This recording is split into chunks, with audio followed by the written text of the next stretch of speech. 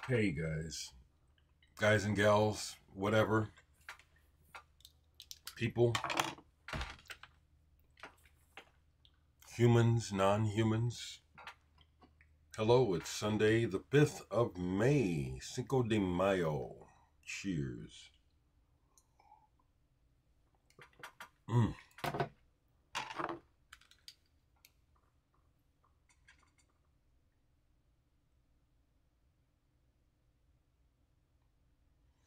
That's what you get, when you play bass and you haven't played bass on gigs for a while.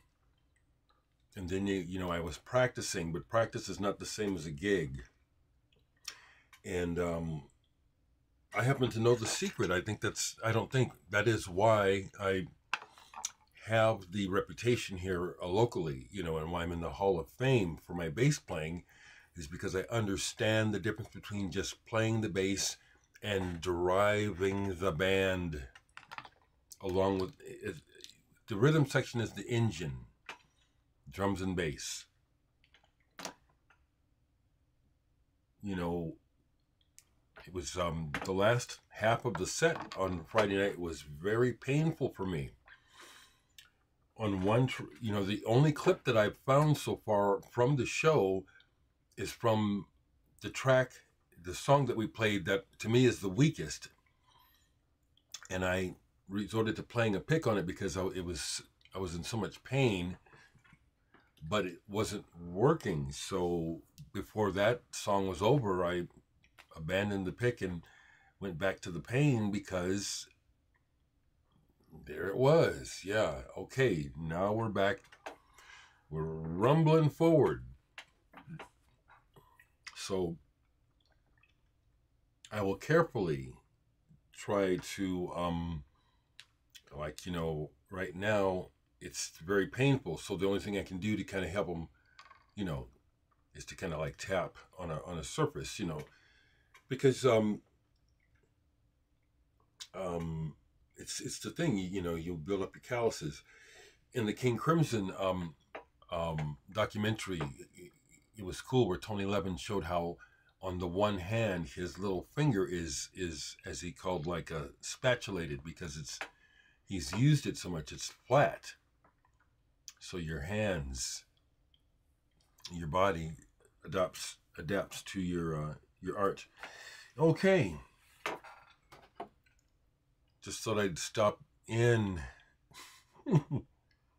What else is on my mind?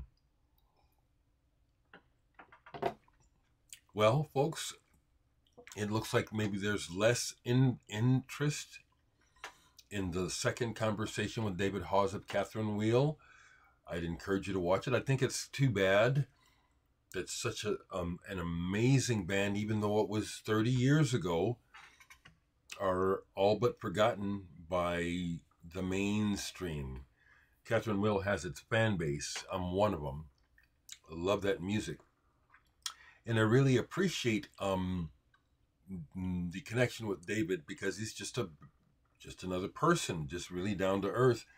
But what he did in that band has really touched my life and a lot of other people. So I really enjoyed our visit yesterday again, and I encourage you to watch it. And if you don't know their music, give them a chance.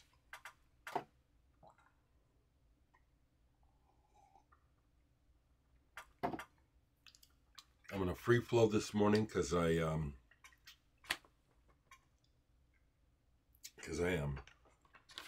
So one of the last things I got from Discus Music that I finally absorbed, because I'll give you my first impressions, and then this came a while back. Shiver Meets Matthew Bourne Volume 2.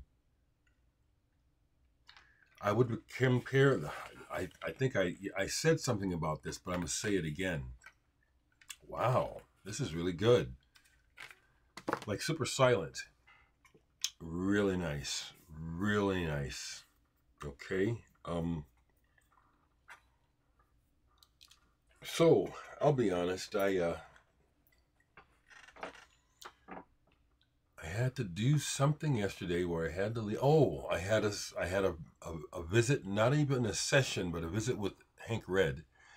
And I'm going to book him. I didn't book him yet, but I'm going to have him over to lay down some saxophone or guitar because he's excited by what he heard Aaron and I do at my DHX show. I said, oh, you want to jump on these tracks? You want to jump on now? I'm not asking you. You're asking me.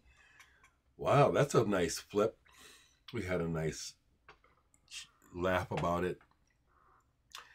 But after helping him with his computer, because I'm his personal assistant. You know, I work for Hank. When he asks for some help, I consider a friend, but he always pays me, and I appreciate the pay. But that was wonderful that he was vibing me up, saying, "Ooh, you don't know what I can do on that guitar on that track." So, about to set that up. Might even do it tomorrow. I love talking to him. Like I said, he's 10 years older than me, and unfortunately, the health is going. So when I saw him yesterday, you know, he said the reason why I ain't been calling you because I've been physical therapy, doctors. I'm just about to go back to work again. See, in his mind, he has to work, but he doesn't. He doesn't have to work. And he's old school like my brother, Pat, my younger brother, Pat. No matter how much money he didn't have, whatever he had, he would keep it in a wad in his pocket. And I grew up with cats like this. And, you know, that's why they call you players. You know, real players, if they had a wad and they stuck it on the table or they flashed it, a real player would have hundreds. You know, fakes would have wads of ones. You know, I know that's the deal because my brother's an example where he's had times where he had the money and other times he would just wad up all those ones. It still looked good. Freaking Hank paying me with his old wad. He doesn't have to work. He wants to work. So we had a conversation. You folks, okay, I need to stop doing this. You know, it's part of my idiosyncrasy where I get concerned that, and I shouldn't be. I should just keep moving ahead and being myself. So I picked his brain. I helped him with his ASCAP account, and as a result, was able to talk about some things financially and business-wise, which I won't all share here, but it was very enlightening. You know, he's with ASCAP, I'm with BMI. I have my own publishing, and I was able to ask some deep questions about publishing, and he knew the answers. I was happy to know that I'm on the right track with how I'm doing my publishing, and I'm glad at this point that I'm just publishing myself. I've actually been approached twice now by local artists asking if I would publish them, and I said no. I don't want to administer your music. Pure and simple. It's not why I got into publishing to make money. I got into it to legally own my music.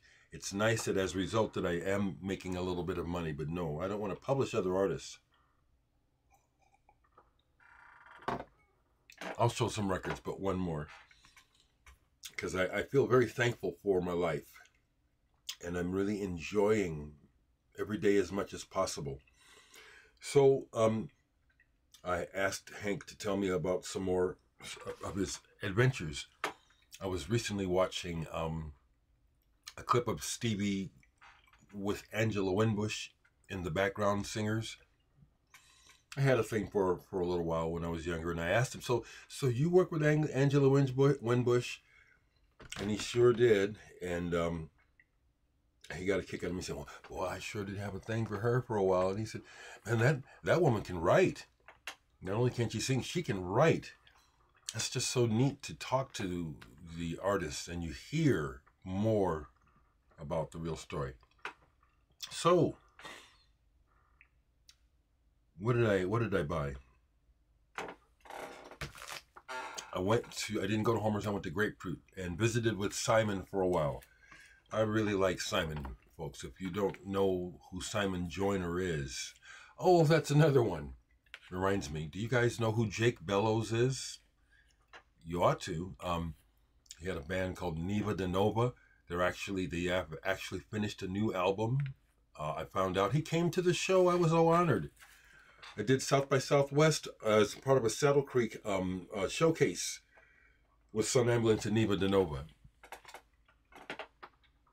And Jake is pretty damn cool. There are some people who are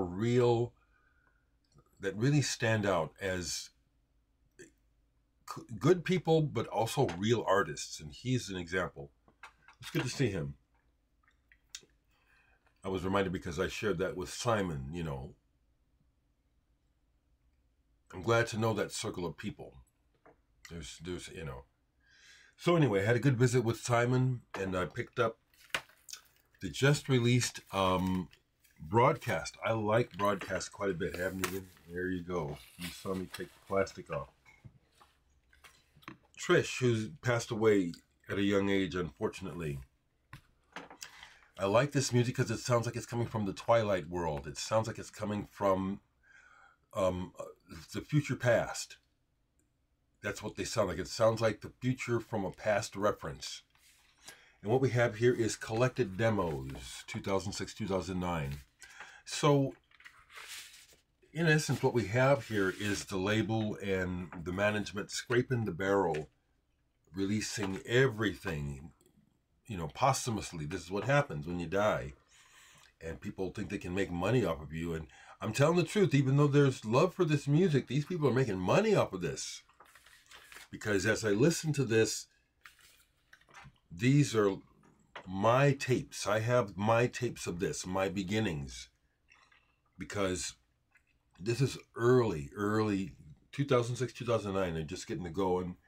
And you can hear where the ideas are developing, but you can also hear where Trish didn't sing very well at first. Got to a point where as I was listening to this where it's like, I'm starting to get annoyed by that voice because she hasn't honed it yet, but the ideas are already there. So I'm glad I got this. Spell Blanket. I like Broadcasts quite a bit. I picked up a couple of theirs because I collect them and I really do like their music. Got another Midori Takada album. The Japanese percussionist. Cutting branches for a temporary shelter. Midori Takada. A classically trained percussionist who, this is way cool because I took the time yesterday to read.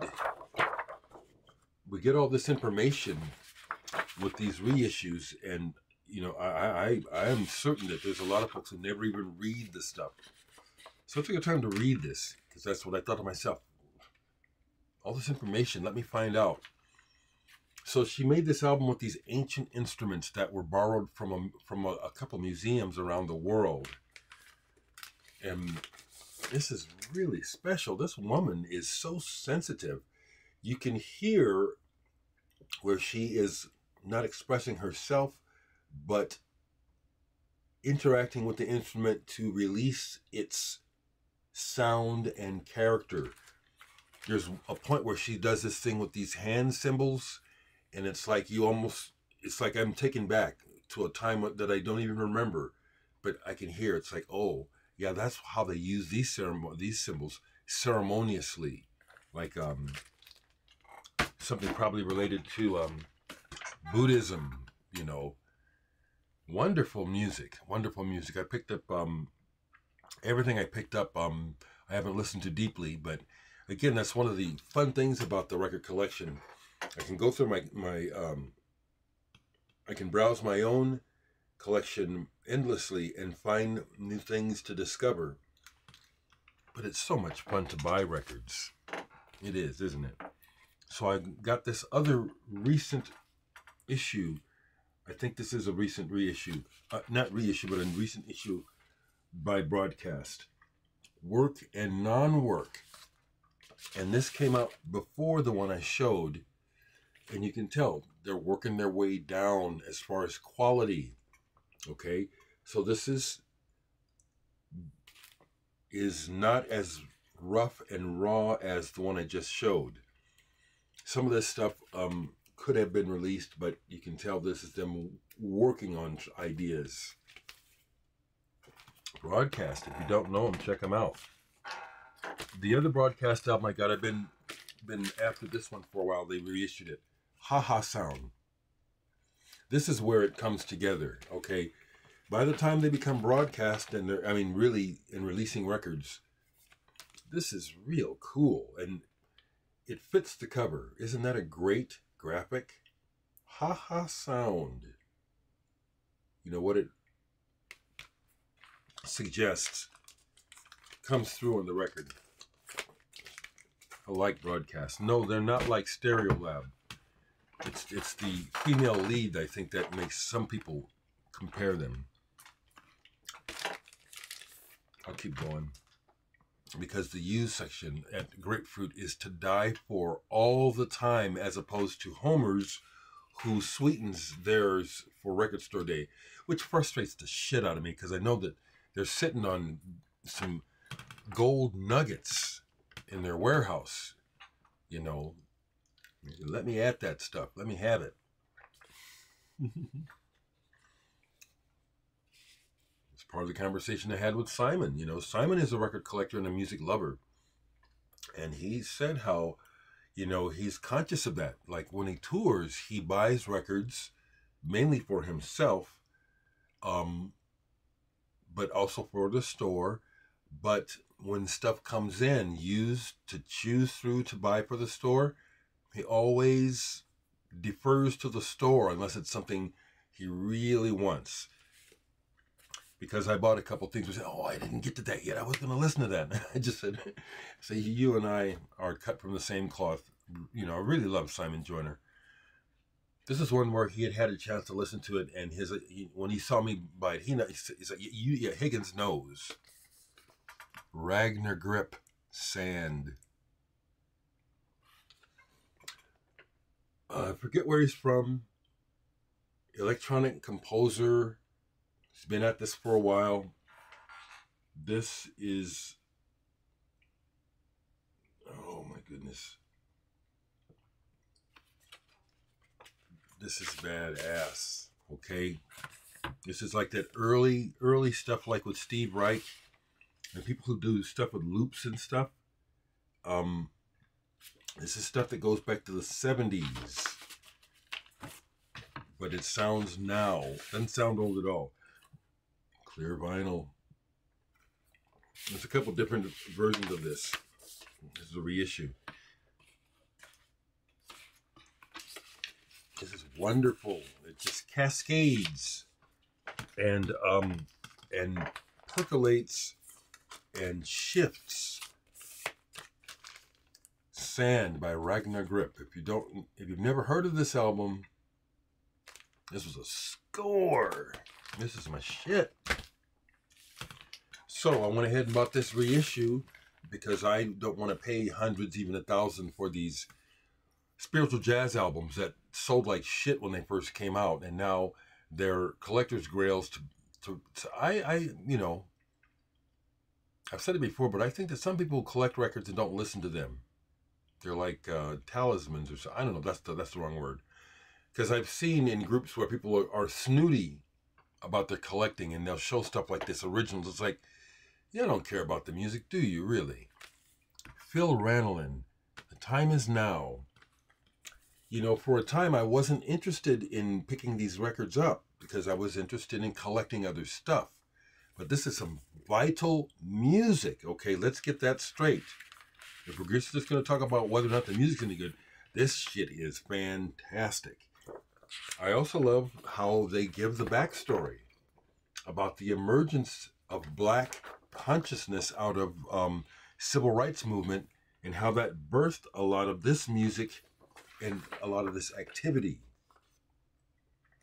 We locally had a band like this called the Orchestra.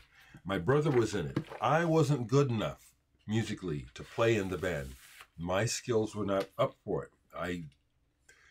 I openly admit it. I even admit that I was once playing with members of that ended up in that band, and they kicked me off. They said, "Get off the drums. You can't play." And they were right. I wasn't ready. I was not. I wasn't keeping time. I was trying to play me, and it's like that was a real learning experience. So I have my own personal experience with this whole black consciousness, black music thing. It's part of my history. This is really good from the top. Okay, just really, really strong stuff. Are you watching today, Sec? Do you have originals of this stuff? I bet you do. That was a great score out of the news section. This was in the news section, and I'm glad that... Oh, I could have just pulled it to show. I'm not going to dig for it. I noticed this, and then Simon was walking past. Oh, that's real good. A Bad Diana. The lights are on, but no one's home. This is Diana Rogerson, however you say her name. She put out an album through the label that Nurse with Wounds Stephen Stapleton had for a while. The Crystal Bell Scrod. I have it. I have an original. It's a difficult listen, but it's really creative. This is like, what? This is killer. Richard Fourth Dimension. You dig this stuff. You put out stuff like this. This is like, wow. This is like really, really well realized. And it's like, they do things. That's the thing that has always intrigued me about Nurse with Wound and people like that who work with sound. It's like, well, how are they getting that sound? Because I like to identify things. And they do things on here that it takes me a minute. What? How are they getting that sound? But beyond that, the entire atmosphere of certain pieces here, it's like, this is deep. This is really good. A Bad Diana. I highly recommend this for you deep listeners. That's real good. This has been talked about a lot over the years by jazzers. And for good reason. This is a good album. I finally got it. A reissue of it. Cat by Hiroshi Suzuki, trombonist. This is one of those real collectible jazz albums from Japan. But for good reason. This is a real solid, really good session with Akira Ishikawa on drums. He's a cat. He's a Japanese cat as far as drumming. Because this is his band that did Uganda. Counting Buffaloes. The guy is killer on the drums, but he doesn't play like a Westerner or a European. The way that he does his accents, the way that he responds to the jazz. You can hear that he's learned from that school, but he's doing his thing. This is real good. Glad to finally get it. I'm gonna wind down here because it's over 20 minutes. And then finally I got this. I have the other La Dusseldorf albums. I finally got this one. La Dusseldorf, and it's an original, not a reissue. This is kind of goofy music, you know. It's kind of, there's a real playful aspect to this, but it's the Noi Motoric drum thing. He's the guy that basically invented it, you know. I enjoyed this. Oh shit. Yeah, see it. There were some amazing records. The last three. I got some dope shit yesterday. Annette, Peacock, and Paul Bley. Dual Unity. This is a reissue. This is their early synthesizer forays. And this is not messing around. This is... in reading the notes, she got her synthesizer from Bob Moog himself, as well as Paul Bley. So they're some of the early explorers, and this crackles. And The last two things that I'll show, this is the one that Simon was, oh, I didn't even get a chance. Lol Coxhill, Welfare State. I haven't played this yet. This is almost like, kind of like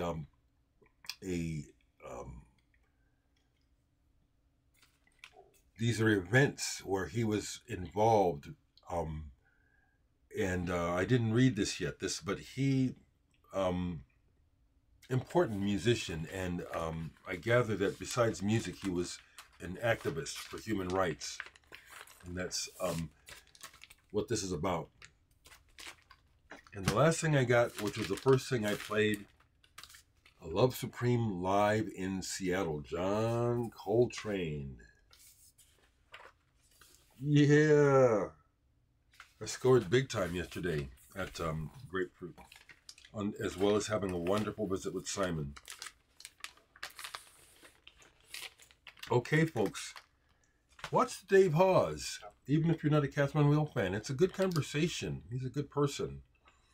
Yeah, he had on another good t-shirt. Family out in California, hope you're okay. People all around the world that are watching, I hope you're okay. Inclement weather is happening, folks. You know, it's not like it was even 10 years ago. The flooding and the heat going on. Take care, people.